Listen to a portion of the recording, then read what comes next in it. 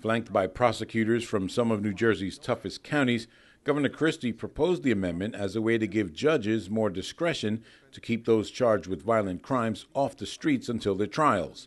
It's a proposal he made during his State of the State address last month.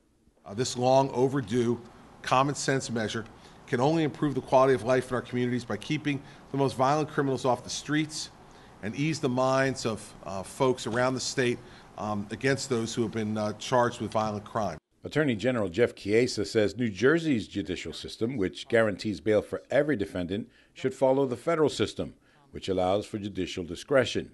He says victims in the state need the extra protection that this bail reform would provide. If you're the victim of a crime, you shouldn't have to worry about whether or not a person's given bail without consideration to whether or not they pose a danger to you or to your community.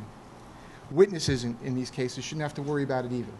If a person's bailed, the people that are affected by it, the victim's family, their communities, the places where these crimes occur, should have the peace of mind to know that the judge has considered whether or not they pose a danger to that community.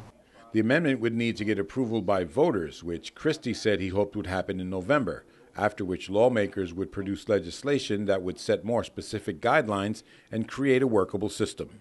In the second half of his press conference, the governor took the opportunity to make a spirited defense of his nominees, including his picks for the state Supreme Court and, once again, his pick for Education Commissioner. Christopher Surf, who's been serving as acting commissioner for 14 months now, was scheduled to finally get a hearing before a Senate committee Thursday, but Chairman Nicholas Gattari announced that hearing is on hold now, while senators try to figure out whether Surf is a resident of Montclair or Montgomery. Senator Ron Rice has been blocking Surf's nomination, which many feel is what prompted the move to Somerset County, where the senator there has signed off on Surf. The governor had some fresh invective for Rice on that issue today. If it weren't for the completely baseless use of senatorial courtesy by Senator Rice, he would have been confirmed a year ago. And then when he got this place in Montgomery, nobody would care less where his residence was. And so the fact is that, if senatorial courtesy is causing, some heartburn down the hallway, then maybe they should police better the random way that some of their members use it.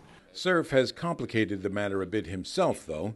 He was unclear in an interview last week about what address is on his license and how long he's actually lived there.